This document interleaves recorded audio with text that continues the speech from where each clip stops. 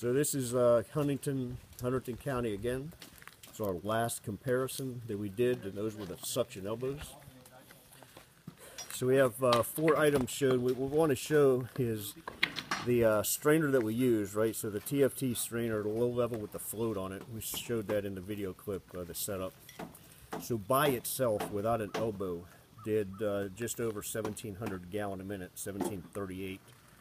When we added the elbows, it didn't really matter which one. You can see they're all pretty darn close to each other, somewhere in that 1,580, 1,570 range.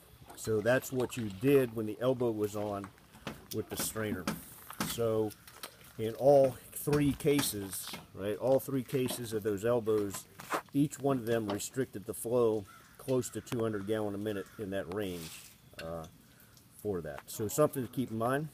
It's not a deal breaker, because you think of the front inlet. When we did front inlet only, that was 860 gallon a minute. So we doubled the capacity of that front intake by using a suction elbow on the side of that fire truck.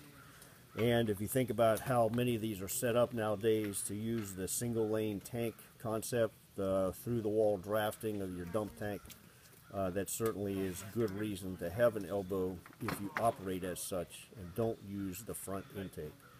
Right, we really cannot stress enough, do not use that front intake as your lone suction port if you expect to flow a high volume of water with your pumper.